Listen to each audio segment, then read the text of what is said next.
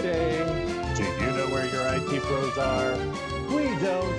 It's Patch and Switch. And now two guys who really want to make a joke about their landscaping company. Yeah, we're not going there. It's Patch and Switch. Okay. You got me there, man. Four seasons podcasting? Nice. 4 seasons of podcasting? 4 seasons total podcasting. Did you see they're selling T-shirts that say Lawn and Order on them? Lawn and Order. Yeah. Make America Rake Again. Make America Rake Again works too. Make America Rake Again. Who's that? Yes, absolutely. So, well, hey everybody, welcome to the big program. We're back, and as I'm sure you heard the dulcet bass tones of our special guest. Ladies and gentlemen, we are joined by the legend known as Mr. Richard Campbell.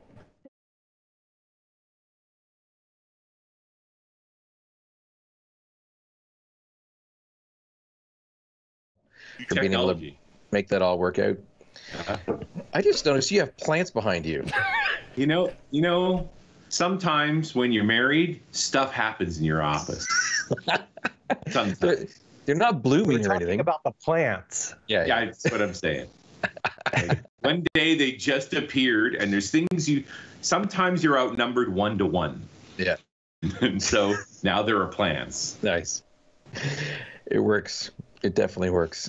Let's say hello to everybody. So, big hello to Aspen Forcer, to AZ Cloud Elf, Exchange SME, to Fair Brit, Foul Temper in the PDXs. I am pure K McFerrin, Kowski, KT Baker, Mr. TJ12, not Mr. TJ11. That's a totally different person. The shadiest of pandas, Skippy Trades. Ooh, nice. And Sismus, I like Sismus. It's like Christmas, Yes. but with systems. That's awesome. Tomatoms, TDI Bone, TE Cable Guy, Terp 8472, VNK Virgo Pros, Wireless Life in the CDNs, and Dark. Oh my gosh, is that Dark Soul? We'll call it Dark Soul. I see Gregor's Better not also be Dark in Warrior. It's not Dark Warrior, is it? No, it's Okay. XX Dark. Derek. Anyway, Nice. that's all right. DEF CON veteran also in the house. So good morning, everyone. If I haven't said hello, did I miss Izzy again, or is she just not? I don't think she's even coming to the show anymore. She is off traipsing around a Swiss Alps village this weekend, I do believe. I saw footage of her and her significant other, fiance, Mr. Thomas Maurer, looking at cats inside of and outside of houses recently. So that's where they're at. Well, you got to get Izzy a hat. Chad is talking about Rick and Richard having similar shirts. Yes. Is this a Canadian uniform? It's absolutely a Canadian thing for sure. My Tilly's upstairs, but I haven't got a head to hide, right? Nice. So I call this a Sudbury dinner jacket. Nice. If you don't know where that is, Sudbury is this nice little town. It's northern Ontario. That's got a population of I don't know what, but happens to have a good couple of what's their business? This their Nickel mine. smelter. They're easy to find. Just look for the scar in the earth. That's Sudbury. The open trench mining. Yes. Anyway, that's in the Ontario side. On the BC side, there's a town called Trail, and it's the trail of polluted debris running down, downstream from the mining facilities. Same kind of thing. If you're going to dig nickel out of the ground and iron out of the ground, you're going to do some damage. So I do have to ask though, where did you get your flannel shirt from? What is the brand of this one? Oh, I don't know. It's some Canadian thing, or Eddie Bauer. Loblaws? Did you buy it at Loblaws when you were buying your groceries?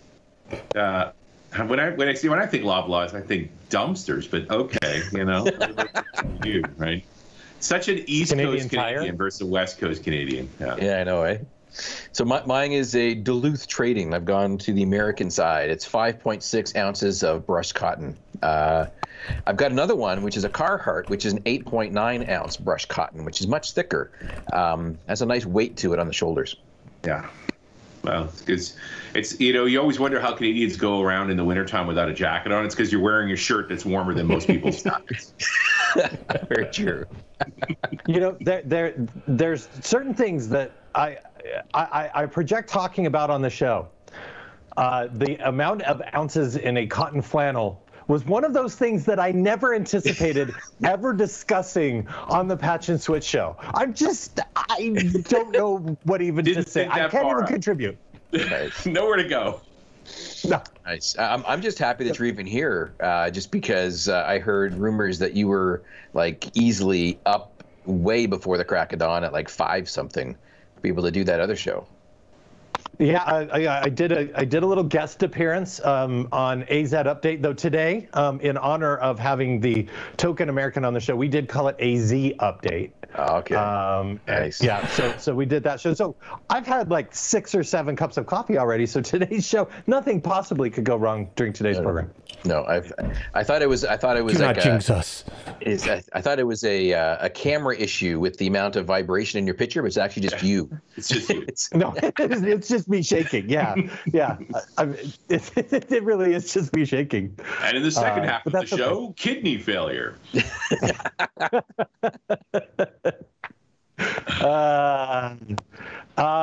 Hey, should we start the program? Should we kick off things? I mean, would that be a record early time in the show? The fact that we're going to actually start the show at 9:06, Wow. or do we need to talk more about flannel?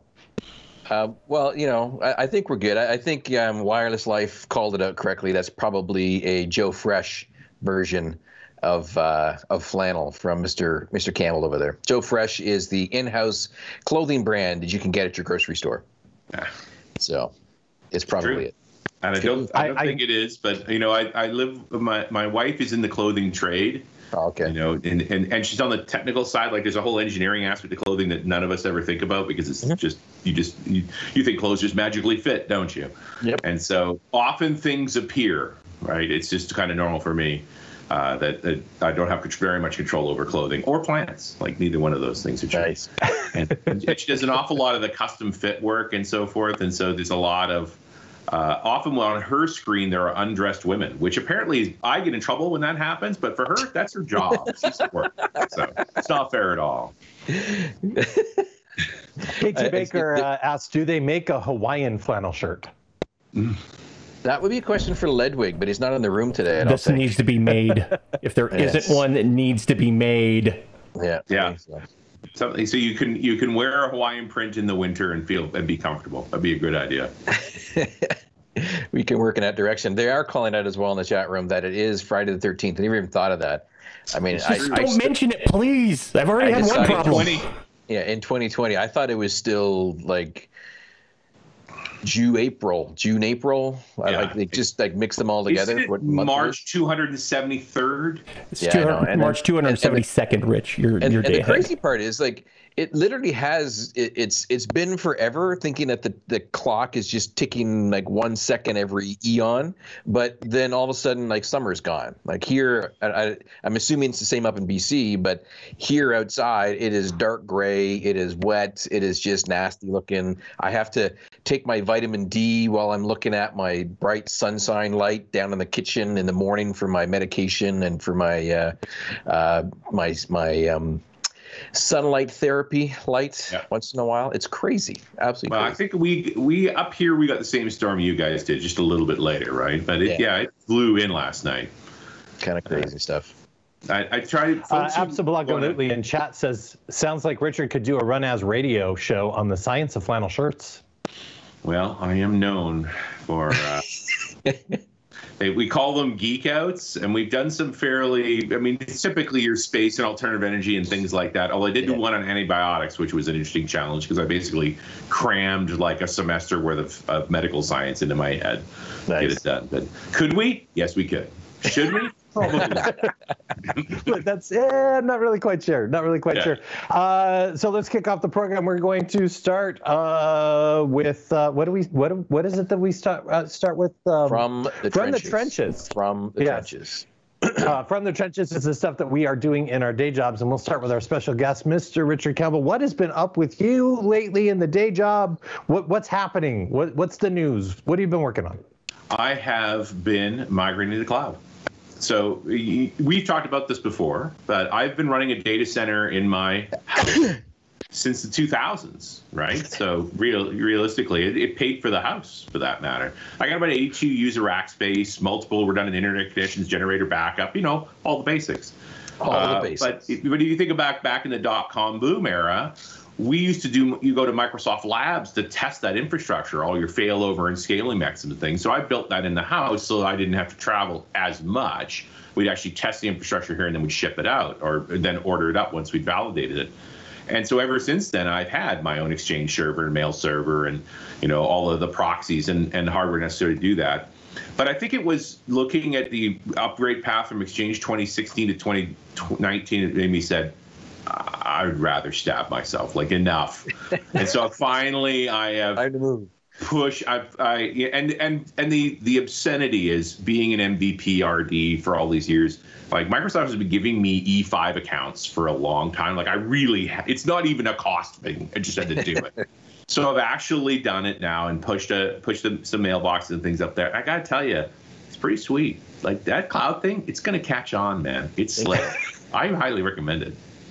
But the other aspect of that, in the midst of one of the things that was pushing me was my Exchange shirt was going to expire in October. Yeah. Right. And it's all, updating Exchange shirts is not for the faint of heart. It's a pain in the butt. Right? You really got to focus, make sure you do it right. Like bad things happen. So I'm like, well, I'm getting my mailboxes off of here, so I won't have to do this. And at the same time, I was setting up a website for the history of .NET, and I finally spent the time to learn Let's Encrypt and the Acme bot, which runs in Azure brilliantly, because these are these 90-day free certs. They're good certs, but you need to renew them constantly. And so the Acme bot will do the renewal, and got it up and running on a website in an app service, and then got it set up on my on-prem Exchange server. So it's running like a hot damn now that I don't need it. Works great. Like most technology, as long as it isn't used, it works perfect. Nice. Now, are you concerned with the amount of stuff? Because I think you were talking to me about ages ago about how long your Exchange environment has been around and used for possible spam filtering and stuff like that, and spam testing by the Exchange team. Do you have to worry about that now still or not? So, so the issue is ga.com. Okay, so this is a domain I registered in the mid-90s, pretty much as early as we were allowed to register. It's a three-letter domain. Just after the RFC for the markup language came out. Basically, yeah, right. Nice. And so there are no three-letter domain.coms left, right? Like they're everyone in the book. So ga being, like foo, it's just one of those silly things. And last time I looked, it was 5 million spam a month. Nice. So basically, I have an MX record that's a DDoS attack, right? Like I pointed at any connection. Even if you deny everything, if I change the IP on that MX record, that IP's having a bad day. And I have gone through a few different mail proxy services where I was like, listen, I have this really old domain and there are consequences. And they're like, don't worry, we're fine. It's like, I'm changing the MX record now because I don't use it for much. It's literally that contaminated. And had the guy on the other end of the phone like, whoa. So it is aimed at Azure now, and so nice. they are processing it just fine, and that's great. Take more stress off. But so I was about to say, so if you're all of a sudden noticing a higher a higher quality bar all of a sudden from spam filtered inside of Office 365, we can thank Rich Campbell and the three-letter domain for improving our heuristics for the spam devices. For better or worse, yeah. So but it is a good thing. I feel good about being able to move. And one of the things I did do, because I have been running that little home domain configuration since I converted it from a PDC in 2000. And it's just like I am not hybridizing. I'm not doing it. I'm making a dead break. You're just dragging debris that is uncleanable at this point. I have a couple of servers that are showing up in references that I can't remove, and it's like I'm just breaking. And the stuff that's going in the cloud is not carrying any of that stuff forward. It's time. And the kids are all moved out. Yeah. So it's just you and the missus now. Yeah, exactly. And so less of that is necessary. It's funny, I normally travel a lot. And this is the longest stretch I've been home in 20 years. And in this period of me being home for 9 months, both my children moved out. I don't know if there's a correlation there at all. Is there a correlation there? I don't know. I don't know what to tell you. I'm happy with the setup as it stands, but that's what happened.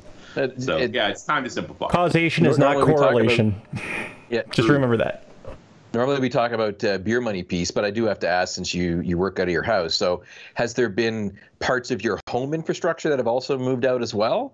Like, I know how you have lights controlled and security systems and other things like that, but what do you do for everyday file shares? What do you do for everyday stuff between your client systems that you have inside your household?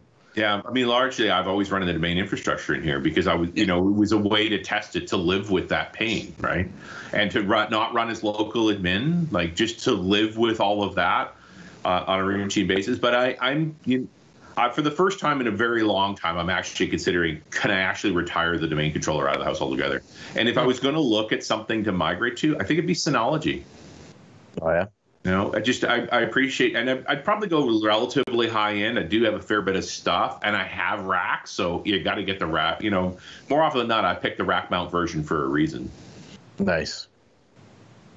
Yeah, that's where I've been looking.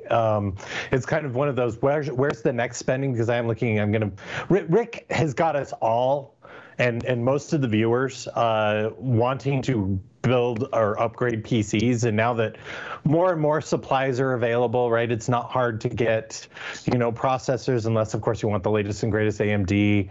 Video cards are a little trickier, particularly if you want anything in the 3000s, like 3080, 3090. But as you start looking out at forecasting, right? We have to do the budget forecasts in terms of what is the next geeky thing that I need. Those Synology boxes are very, very appealing, particularly, if you've got a lot of media to share, that kind of a thing, and they have services, right? Yeah, well, and they'll run Docker containers, so you're not looking at just the feature list. You're saying, oh, I have enough room in here that if I want to build something a little more exotic, it's got a place to run in that box. Very cool.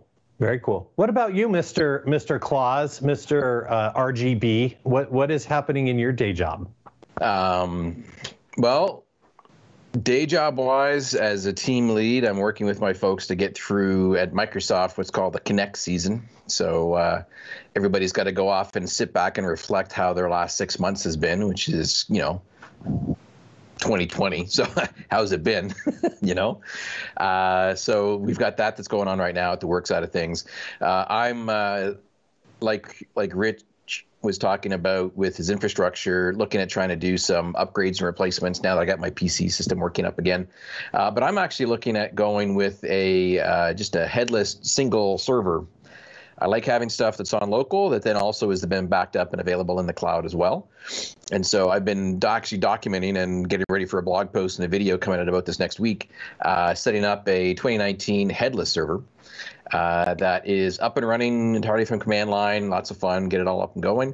And then doing a Azure file sync to be able to go off and get synchronization of files up into Azure in the back end, so that I have a caching of local copy of files that are important, but then the long-term stuff stays up inside of Azure. So that's currently the progress that I've got going on here. So it's kind of work, kind of home as well, as far as bleeding edge goes in that direction.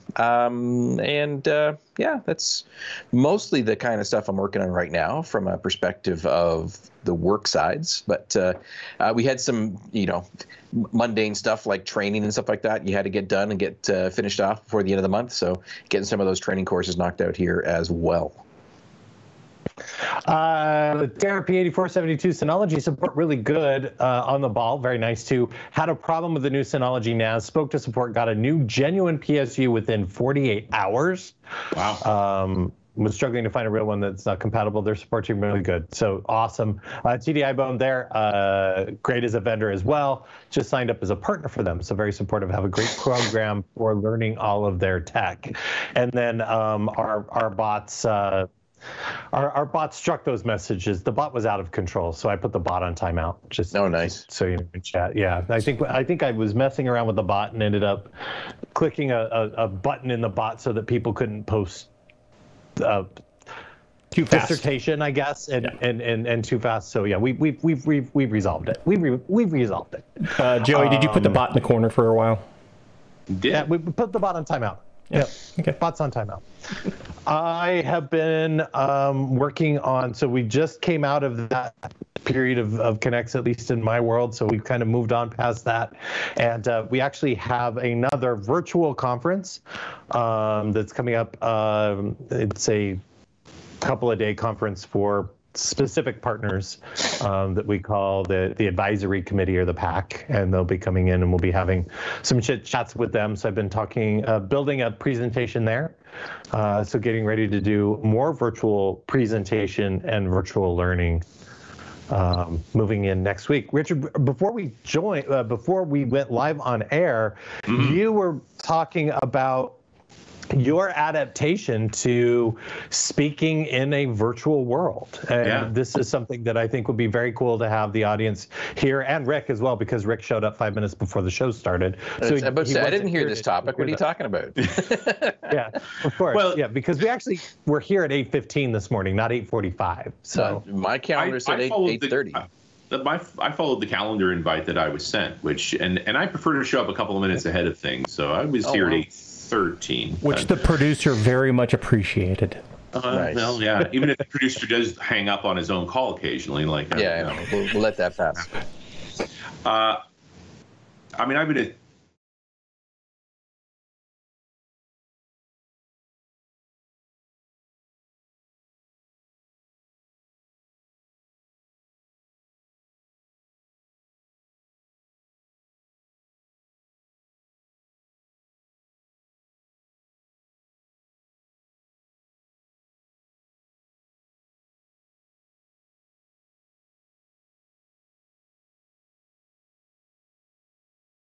ways to contribute to the community and to enjoy that part. And these days, I guess I'm an old hand at it. In fact, hang on, we've lost audio. Hang on, Richard. Hang on, we've lost audio.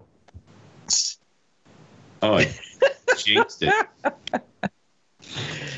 I'm gonna blame the engineering source to new scene. There we go. Are we good? All right, we're back. All right, so continue. Yeah. Apologies. You got to start back over again, I think. So, I mean, the reality is that I've been a speaker for more than 20 years. In fact, the last real conference I did in 2020 in Sweden, and you look at the audiences and the speakers that we have in our conferences now, they're much more diverse. And so I know most conference organizers have been involved in this long time. So sitting in the conference organizer talking about, and we're having this conversation about, really appreciate you've worked hard on these diversity and you still have room for, the old white guy. And he goes, oh, you tip my diversity equation now too, sir. You are a senior speaker. Wow. I am past 50, and the median age of the speaking cadre was in their 30s. So I'm like, okay. At the same time, I believe there was an obscene gesture involved. But then, of course, we go into lockdown and everything changes. And again, this is the longest stretch I've been home in 20 years. And I own an in-person conference business. I own Dev Intersection. And we bumped everything out to 2021 as he needed to do. And maybe it'll be further. The pandemic still has a ways to go. We'll do the best we can. But I've really enjoyed working on the problem of how to communicate effectively with the medium we have. I don't think it's acceptable to treat online as the lesser cousin of in-person. Oh, we can't be in person, so we're going to do this. Why shouldn't we take this medium seriously? Now, I mean, it starts with, I get to buy more toys, and that's a feature. Like, I'm very happy with that. Yes. Upgraded camera, upgraded lighting, the digital controllers and so forth, but also thinking seriously about the medium itself. What can we do in this medium that we can't do in person? What makes its own unique value where someone comes away from a keynote excited and enthused the same way they would in person, or perhaps even more so because we've been able to communicate the message more effectively. And as I have been talking to conference organizers and other speakers and folks that are coming to grips with, part of my mission in my career is to help others understand technology, is how do you do this effectively. So it's fun to be an amateur again and to sort of embrace all that. And then one of the biggest tips I've been pushing on lately is just this, hey, do duets. Work with someone else. In-person conferences, duets are frowned on. It requires more AV equipment. It costs more in travel and hotel and so forth. But all of that's been eliminated now. And the reality is when two people work on a talk tends to be better. We tend to push each other, for starters. Mm-hmm. And you need more planning because you are collaborating with someone. And you also get vaguely sick of it, so there's always sort of an energy of teasing each other about it too. And that energy between two people, that when an audience can witness a conversation between peers that they're also having fun with, it's a better way to communicate. It's a better way to teach. And I think we get better. Well, and I've watched you two, and of course, there's always got to be exceptions, I guess. But, when you do the best you can.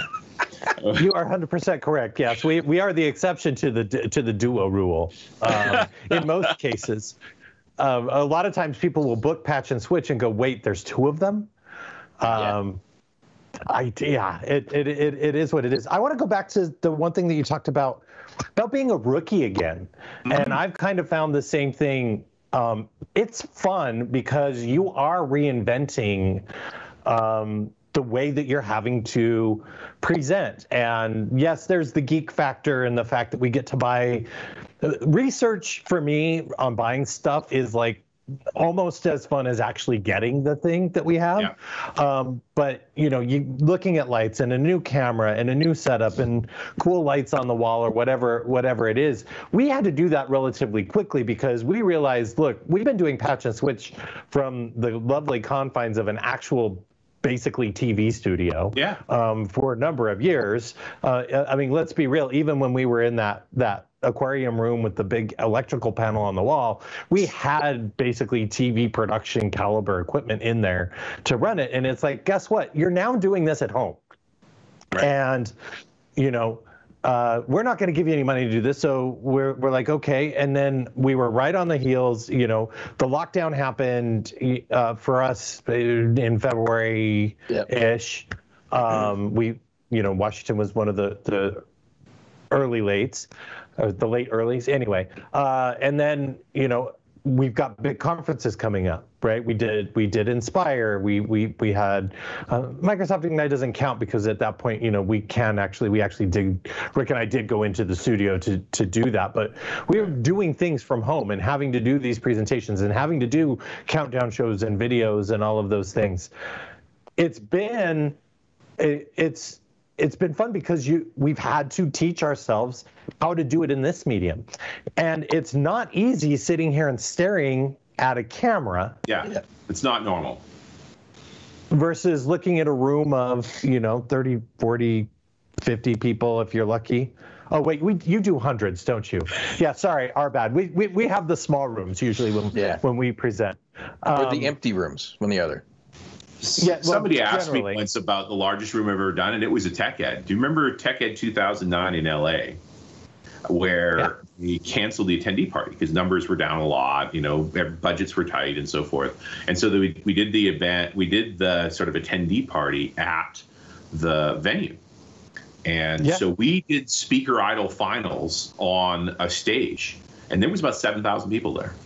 Nice. And there was a fill. When you're the MC, you sometimes have to do a fill. And so there was a fill, and I went up and I did a bit known as Goliath, which is just a geeky bit about a giant hard drive we strapped to a BBS in the early 80s. And it's about a 10-minute fill, but it's a comedy bit. So I was mic, spotlight on a 48-inch stage with so many lights on me I couldn't see a thing, and there's no discernible voices at that point. It's just a roar. Now, is it a roar of a mob that's about to tear you to shreds, or are they laughing? You don't know. Mm-hmm. Right? There's no way to tell. You just do your thing. Somehow you survive. You move on. Yeah. No, absolutely. Do you have any tips for folks? I mean, even in meetings, right? Meetings are different now too. Yeah. In this virtual space, what are kind of your quick tips, and then we'll move on to the next segment of the show as that you've kind of figured out for presenting in this medium? I mean, audio is still essential, so spend time on a good microphone. Find a friend who's more OCD than you and get on a call with them and go through this until you get a mic you're really, really happy with that you make the difference on. Lighting. Most people's lighting is bad. Yeah. And so, spending a little bit of money on lights, there are a bunch of less expensive, more expensive, but you need a couple of different lights on you. They take some time to get that right. That makes a huge difference. I am fascinated by the emerging etiquette of online meetings. Like different cultures, different approaches. I find if I'm running a meeting and I start that meeting with my camera on, more people turn their camera on. But as soon as a meeting gets beyond a certain size, like maybe past about a dozen, the etiquette seems to emerge now where if you're not speaking, you turn your camera off. Yes. Because it becomes a distraction too, right? So the fact that we're learning those things is really fascinating to me. But I'm also realizing like people are hitting their threshold on how much screen time they can tolerate anymore. Like Zoom cocktails seem like a good idea in like April and May. Way back when. Yeah, but not, especially when I talk to folks, like I have many friends at Microsoft, and including you two, for better or worse. But when I talk to folks who are in management roles at Microsoft, and to the point where it's like, hey, you and the wife want to hop on with us this evening and have martini and chat, and it's like, listen, I'd literally be on Teams the entire day. The one thing I don't want to do is sit in front of a camera tonight. Like, I would rather talk on the phone, right, on the headset where I can just walk around than actually sit in that chair anymore. Yeah. So no, 100%. That is very interesting. I found that that whole start the meeting on camera, and then when whoever's leading that particular section, everybody else turns off their cameras and mutes, and then you pop it back on and unmute when you're interacting. That's been something that's been new probably the last month or so for me, because before it was, if it's a camera meeting, everybody's on camera. If it's a non-camera meeting, nobody's on camera. There wasn't this kind of in between. And now it's, I always try to start mine on camera unless the meeting is before 9 a.m. Pacific time. Then no cameras. That's no bueno. Yeah, because I'm probably not. Yeah, I'm probably not out of pajamas at 9 a.m. Pacific time if there's a 9 a.m. Pacific time meeting. So yeah. I'm for our team meetings, I've got a global team that's both in Europe and also in Australia. So we have extremes for what it is. There's literally only 1 hour a day where there is some overlap if one side or the other side wants to really extend their hours just to be able to talk. So we've been finding it difficult. But we do our team meetings with the cameras on, and then some people haven't said if they enjoyed it or don't enjoy it, but they basically are on with the camera all the time. And it's only because we have a small team. It's only because it's like 5 or 6 people that get together for the team meeting because of the time split between the two of them. But I do agree, I concur that folks are going with for those larger, broader meetings of like 85 people or something like that, then it's only a handful of people that have it on for the most part. Another thing that's been happening, I've been finding, I know Joey's been talking about this as well with me, is that there's an awful lot, you're mentioning meeting fatigue, and I've had people in my team mention this to me as well. It's just that there's been still an over-indexing to have more meetings because we're all remote and we're all at home. People sometimes feel that they need to have a meeting to kind of show that they're actually working or doing things. And so they have a meeting about the meeting to talk about the meeting they're going to have next week about a meeting with the bigger people or something like that. So I'm like, have you seen folks being more about, I need an agenda? Like, I'm not coming to this meeting if there's not a plan. Yeah. And I've seen more than, well, I've definitely seen, I was just in a loop where, what's the agenda of the meeting? And they put up the agenda and it said, if we said this, this, and this, do we still have to say have the meeting? Yeah. Like this sort of don't meet on reflex anymore. Meet because the only way to do this is to meet. And there's way more interested to resolve things without the meetings. Mm-hmm. To take more, I would argue, take more chances in email.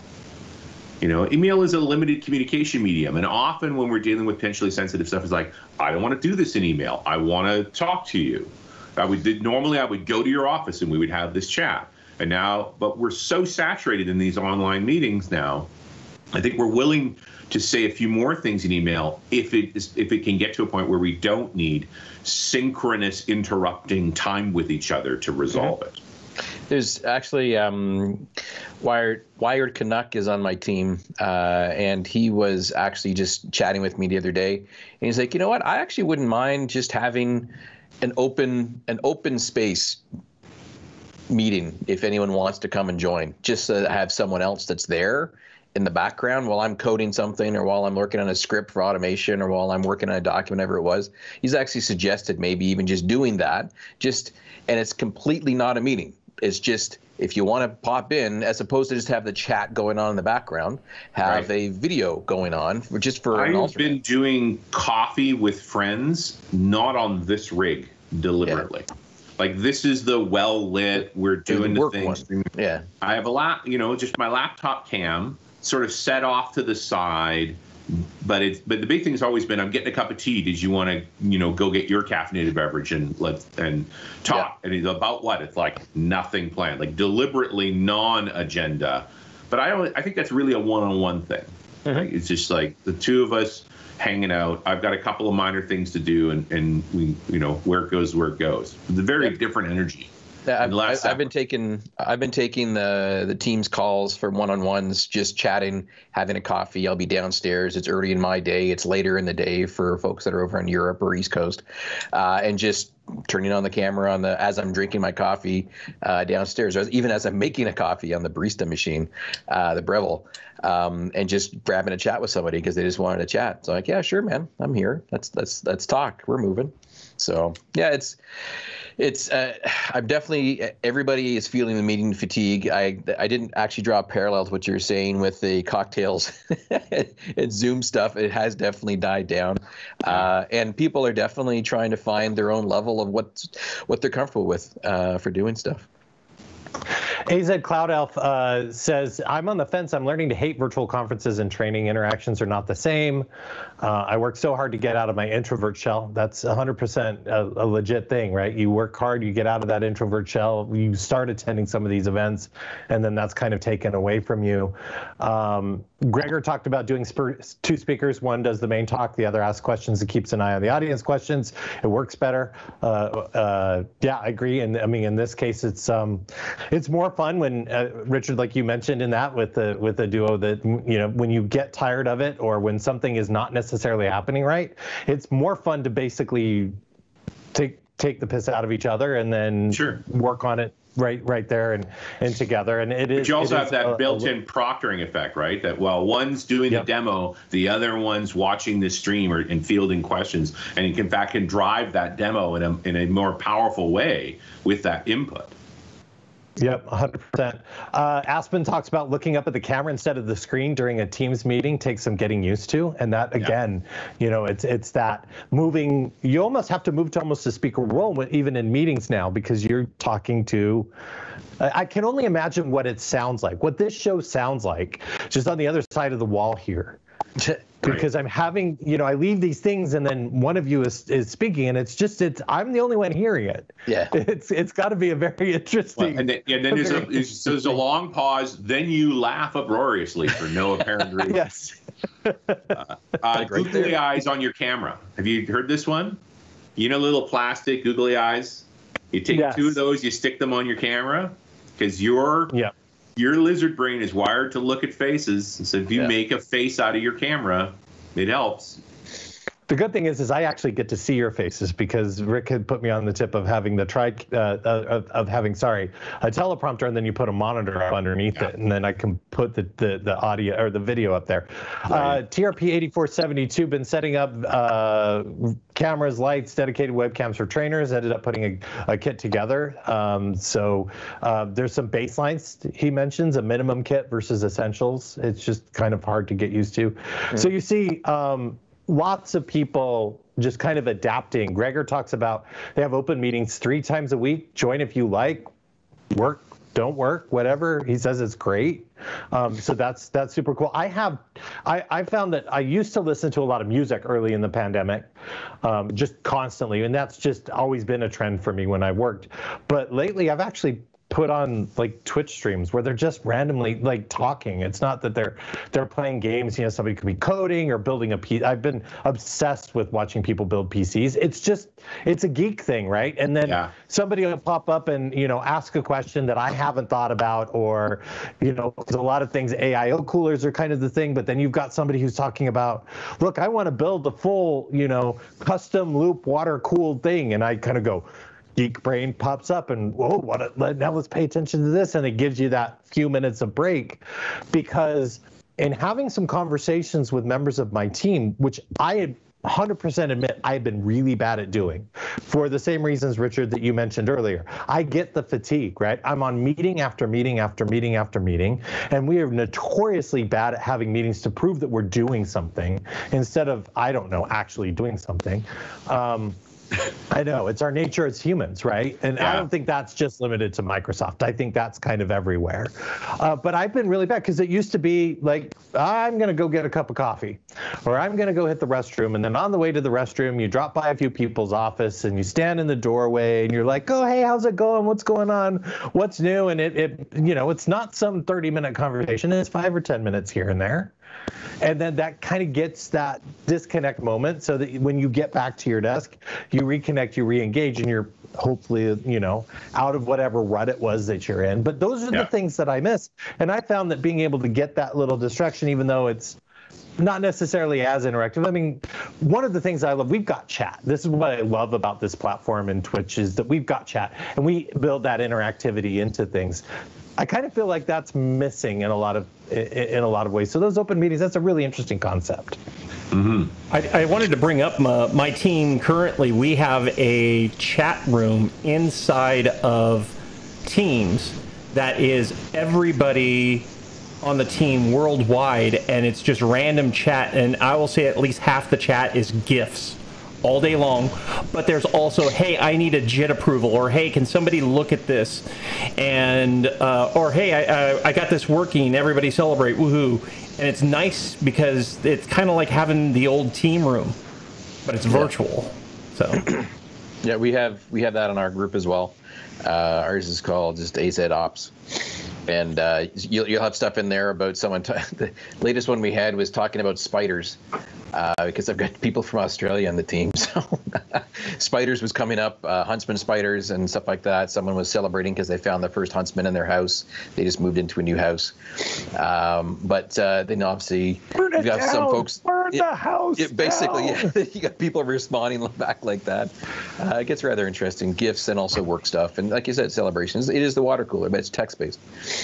I'm having a hard time figuring out the balance between an email, when something needs to be sent by email, and when something needs to be sent in a Teams chat on stuff. I mean, it still freaks me out that, like during Ignite time frame, all of a sudden someone would ping me on a Teams chat to ask me a question, and I'm like, oh, this person is that I never would think would actually ping me on a chat, just ping me on a chat to say, hey, what time is this thing going on? I'm like, what? It still freaks me out they can do that. So do you have a balance? Can you think of a recommended balance that works for you for when something should be a Teams chat and when something should be an actual email versus a meeting, if you look at the three mediums?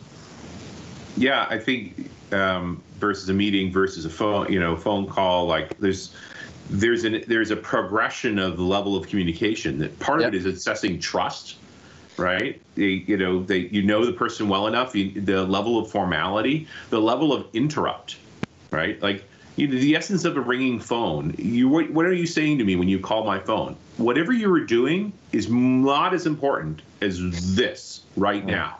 Stop what you're doing, as opposed to, you realize, like, this emergent etiquette of we always schedule a phone call, which is me asking permission to interrupt you, right? Which is more respectful. But you also have constraining mediums, like random people don't instant message you for a reason, and when they do, it's an offense. That is an inherently trusted, terse medium. So I think Teams operates a higher level trusted email. Email, we tolerate people we know less. If I am looking at an email chain and the email's getting longer, like if you write me a paragraph, my response is 2 and your response to that is 5, the email's failing, right? Like successful emails get shorter. The sequence goes, it ends with thanks. Like that's where you've actually, so if the email's expanding, I switch the medium. So same thing with Teams. Teams is a quick interaction back and forth at a high level of trust. What about this? You can answer it, done, right?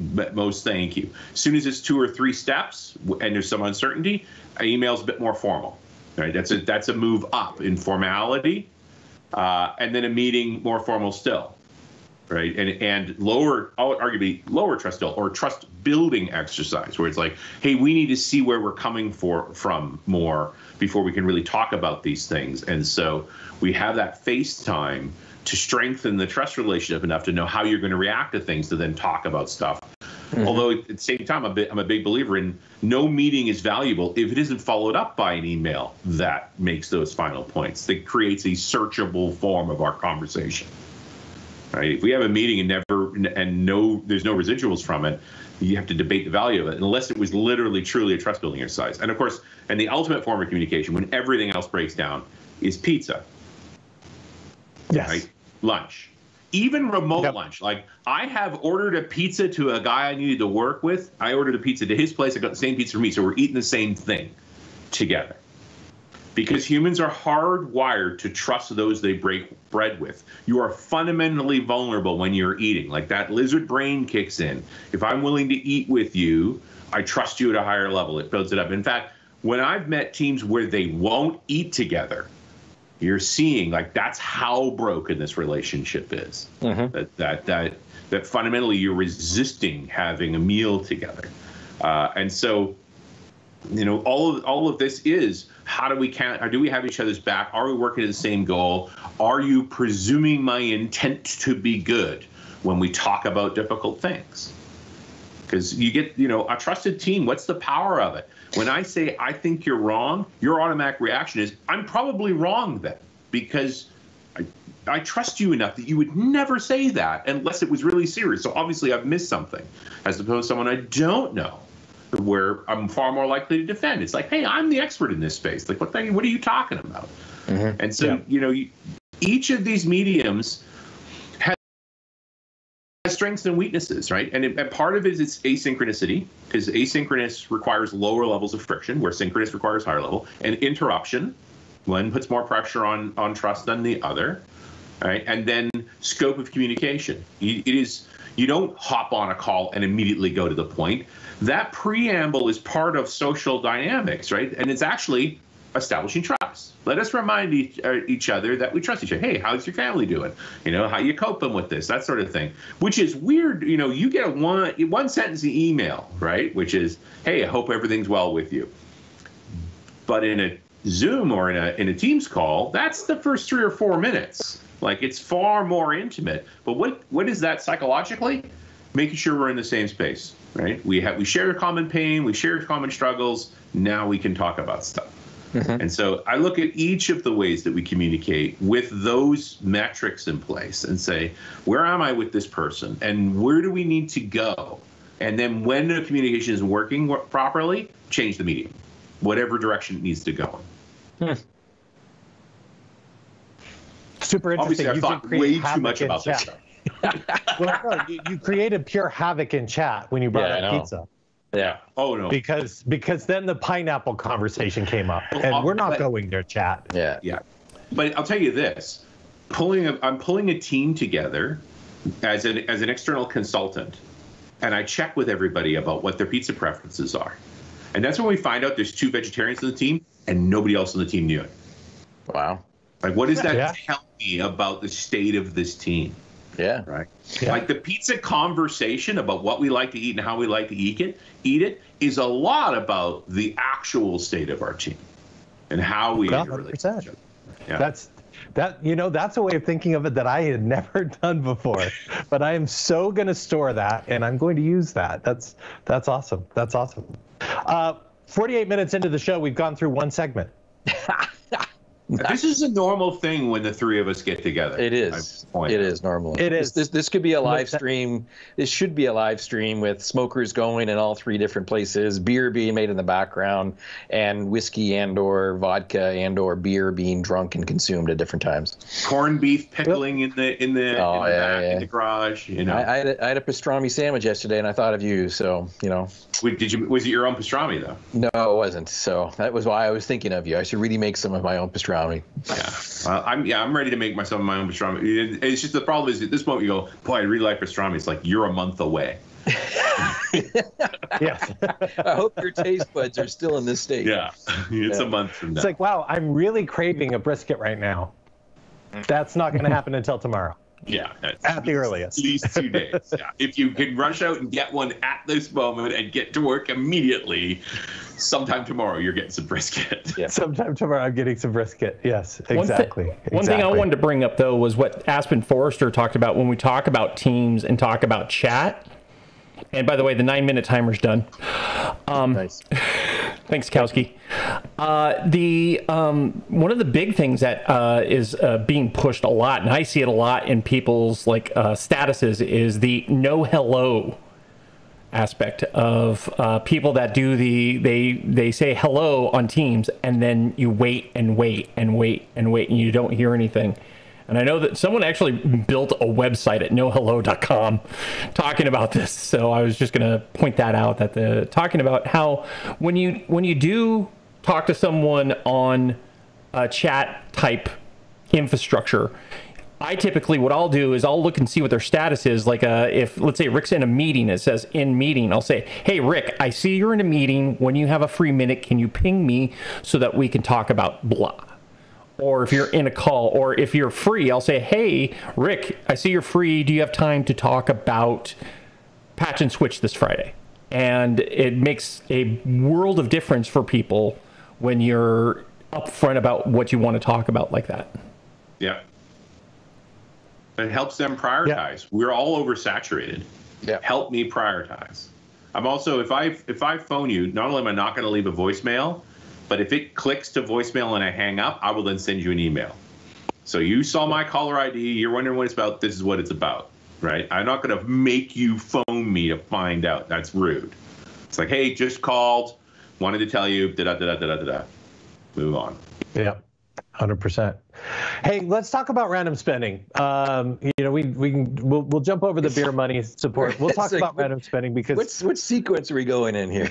Okay, we're really 8 minutes left to go of the program, yeah. So we're going to skip a segment. We're going to jump to random spending because I want to know, Richard, what have you been random spending on lately? Now that the studio's all set up, what is your gadget buying been focused around?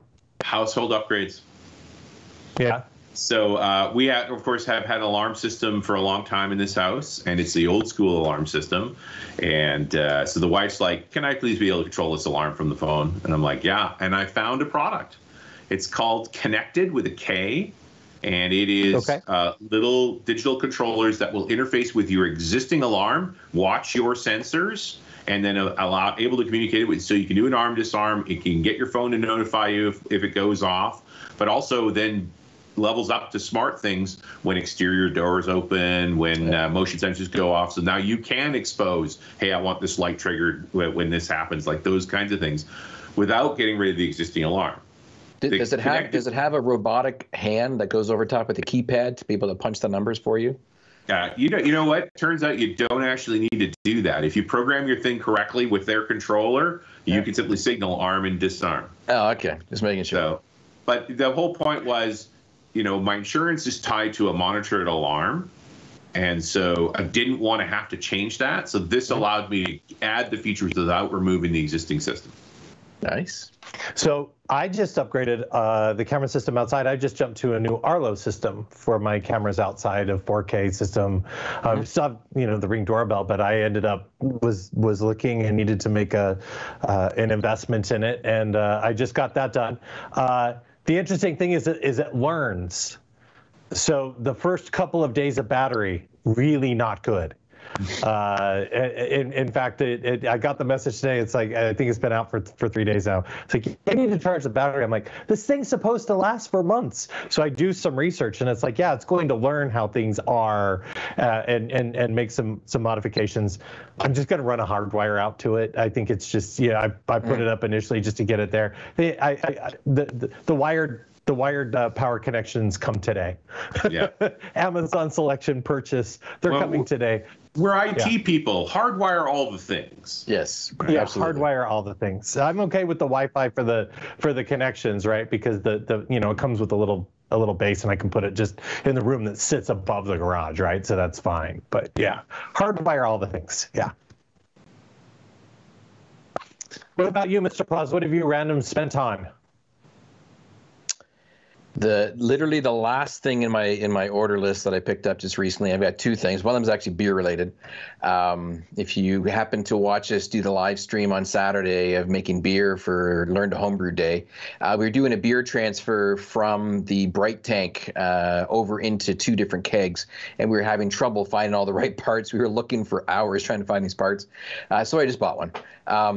I bought a 1.5-inch tri-clamp attachment that then has a beer connector on the other side of it built in. So there's no cables, there's no weird adapters you have to buy, just that one thing, and that should be perfect for being able to do beer transfer. It's arriving later this week. And the other thing I bought was I had my first bad experience with something being shipped from another country. So I ordered a camera glass screen that goes and replaces the faulty glass screen that's on the back of my daughter's camera, who's taken a photography course in high school. And it was shipped from the UK and for $9 and then shipped for probably $25 or something ridiculous like that. I don't know what it was. It arrived, and the dude literally just took the covered piece of glass, like a screen protector, if you will, threw inside of a bubble envelope bag and then shipped it. So needless to say, that was crushed and bent and everything else, pulled it out, and it was all smashed. You know, to give the guy credit, just messaged him back saying, hey, man, here's a picture. It doesn't work. It's no good. He's like, oh, I'll send you another one. And this time I'll put some better protection around it. I'm like, okay, thanks. So I literally bought a broken piece of glass. that will eventually show up as a good piece of glass in the near future is my guess for what that is. So I've had a pretty low-key random spend after doing the PC build and doing some other stuff. It's getting on to November. I've got other household expenses to watch out for. Yeah, the holiday season is quickly upon us. Richard, what's happening in Run As Radio? And .NET Rocks? I see you had some friends of ours on recently. What's going on there, and how can people connect with you after the program? Well, yeah, I mean, .NET rocks for .NET devs and continues to be one of the longest running podcasts on the planet since 2002, before the word podcast existed. And we're over 700 shows now, or 1,700 shows. Yeah, 17. Yeah, Run As is the newcomer. It only started in 2007, but it's been every Wednesday since April 11th, 2007. And we're at 750 or 740. One of the things that happened this year, which was unusual, I mean, I would just every Wednesday, no matter what.